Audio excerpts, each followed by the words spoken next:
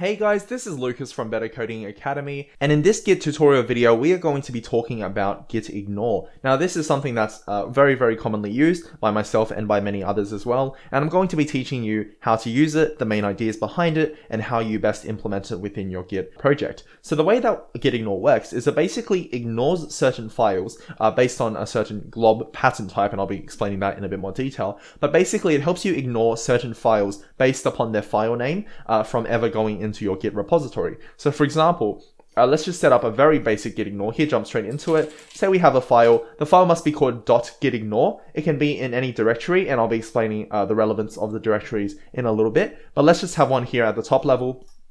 And in here we're going to write that any file called forbidden.js is not allowed. So once we write this, if we do a git status, you see that git ignore appears inside of our untracked files. That is fine. Git ignore is meant to be committed into your Git repository. If you don't commit git ignore, how is Git meant to know which files to ignore? So git ignore must be included, and let's now try to create a file called forbidden.js. So all we have to do is create the file with that name. We don't have to add anything, and you see now this one here has gone gray. Once it's gone gray, if you actually do git status here on the side, you see that we actually cannot see forbidden.js. And the reason for that is because Git is already picking up on this git ignore file's contents, and it's realizing that forbidden.js is, well, forbidden. It's ignored and it's not meant to be included here. So if we even change this a little bit, say to forbidden.jsx, you see now all of a sudden this file becomes green. And once we do that, you see it appears over here. Let's change this back, go back to JS, instantly grayed out. And then if we do a git status over here, forbidden.js is now gone. So that's how git ignore works in essence. And even if we do like git add dot, it still won't show. So git status, still just that one file. Let's just reset this real quick. Git status, and we have that there. And let's just remove this for now, and maybe also remove forbidden.js. So first, let's talk about why you would want to use this. Well, there are two main things I see here. Number one is you don't really want to include build files. So there are going to be certain files which relate to your build that you do not want to include. I'm going to show you an example now based upon node.js. So inside of node.js, there is this concept of a directory called node modules. I'm going to show you how that works. So I'm just going to really quickly do this bit here. If you don't understand how this works, that's fine. Basically, node modules is a directory of pre-built packages that help you enhance your code. And these packages come from the npm repository. So if you're using Python, it might be something like pip. If you're using like Rust, I think that one's called Cargo. Go has one as well. Basically, most programming languages have their own package manager. PHP has Composer, so on and so forth. It's essentially the same thing. So let me just show an example here now. Let's just say we have a package.json file, and we're going to do something like, say, yarn add, and we add a few dependencies. So let's just add a few. Let's say we have Express for some reason. We might also include like MySQL, might also include SQLize, something like that. I don't know. It doesn't really matter. The idea here is that we're including stuff. Once we've done that, you see we have node modules over here. Now this directory is full of a lot of stuff. If you actually have a look at the size of this directory, we can have a look here real quick.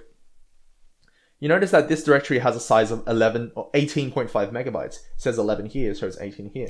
Kind of weird. But basically this one's huge. Now, firstly, it's huge, but that's not really the reason why we don't want to commit. Sometimes we have large directories that have to be committed. Say if you have a directory of images that are relevant to your project, so on and so forth. But in this case here, we do not want to commit node modules because node modules can be built purely from the data inside of package.json. So even if I were to delete node modules and I were to type yarn again, it would automatically reinstall all of those packages with no problem whatsoever. And you see I have node modules, the exact same layout, exact same files every single time. So it's completely dependent upon the values of package.json and yarn.lock. So I actually don't need to commit this. So if I wanted to remove it, I just type node modules and put a / at the end to represent that it's a directory. I don't need the /, but if I don't put the /, it would also get rid of any files that I call node modules as well. In this case here, obviously you can't do that because this one already exists, but it can also pick up on subdirectories, and this one will be ignored as well. Whether or not you want that to be the case really depends. It's up to you. If I put the / back in, you see that this one here is now green. So basically that's the difference there. But I'll get into more detail on exactly how that works later on. Just know that if you don't include the / at the end, it ignores both the file and the directory. If you put a / at the end, it only ignores it for the directory. So now if I do a git status here, you'll see we have package.json and yarn.log, but we do not have node modules, which is what we want here. Now, in the case of node.js, if you are doing any sort of node.js or React project, what I've found to be really handy is instead of writing this file yourself, and this is also the case if you're using other programming languages, I want to show you something inside of Chrome. So inside of Chrome here, let's just go to github.com/github/gitignore. So this is one of the repositories that GitHub themselves actually published, and it's a collection of useful Git Ignore templates. So there's one here for a lot of languages, and I'm sure there's one suitable for what you're trying to work on at the moment. Now, the one I'm going to be having a look at is the one for Node. So they have a file called node.gitignore, and this includes a whole bunch of stuff that you generally want to ignore inside of a Node.js system. So in order to install this, it actually makes it quite easy. We can do this inside of Node.js. In the command line here, we can do npx gitignore node. Once you do this, what will happen is it will automatically create a gitignore file for type node and put it in this current working directory. So you see over here, we have this whole file written out. We've got node modules, we've got logs. Oh, so this added this. This is what we had before, and it added it to the end. So I'm going to get rid of that. Basically, it generates this file here. We've got log stuff, we've got runtime data, whatever that is. A whole bunch of stuff here, whether it be with yarn, with cache parcel, all this kind of stuff. It's all here, and basically, it's a list of stuff that you generally want to ignore. So this is a really handy way of getting a project set up and ready to go, having a git ignore that you'll be able to mostly stick with for the most part throughout the duration of your project. So that being said, let's continue talking about when you would use git ignore. So one of the cases is if you have what we call build artifacts. So build artifacts, basically these are files which are basically put together as the result of a build process, and those files generally do not need to be committed because those files can usually be generated on the spot. So that includes stuff like node modules. Generally, that includes stuff also like your dist directory. If that is like just purely compiled code, you might not want to commit that as well. There are other files as well that you would not want to commit, and those files generally refer to configuration or any sort of credential related files. So you might have seen this pattern before called .env. And this is part of what we call the 12-factor app development. You see, my one here has already gone gray because my git ignore file actually ignores that. So it's under .env environment variables. It chooses to automatically ignore that. But basically what this file contains is usually a lot of stuff relating to passwords and relating to configuration that helps your app connect to database servers and stuff like that. So for example, we might have something in here like a DB URL, and this might be something like MySQL. We might have some user and then some actual legitimate password, whatever that is, at some.private.host.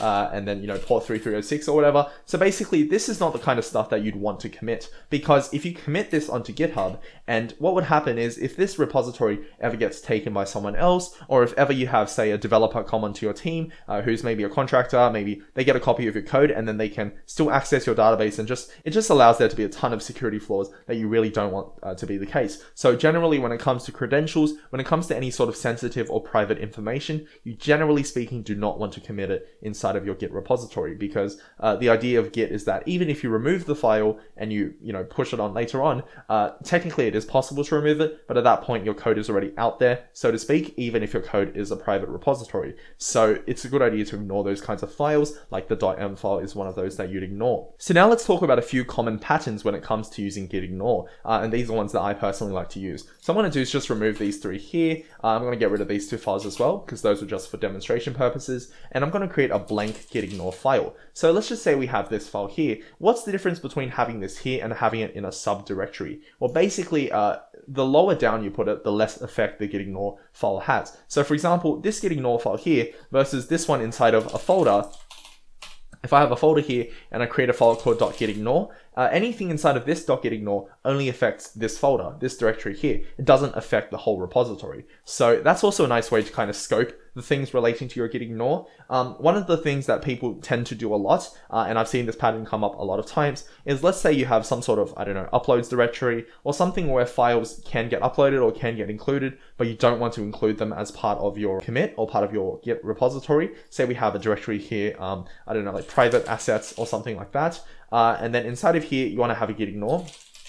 And basically what you want to do is ignore every single file inside of private assets. Well, what you can do is following what we call the glob pattern, and you can search this up on the internet yourself. We're going to type or, and this basically means any file with any extension whatsoever, we're going to ignore it. Now, by doing that, the problem is that that also ignores .gitignore, and that's a problem because if we ignore gitignore the next time when you download it, it won't have gitignore, so it won't ignore anything, so on and so forth. Basically, it doesn't work, right? So what we have to do is after this line, we're going to do not .gitignore. So basically, even though we're going to ignore everything, we're still going to keep tracking .gitignore. So basically this says not to ignore this file here. So now you see gitignore is tracked, and if we check here, you see git status, it still shows up under private assets.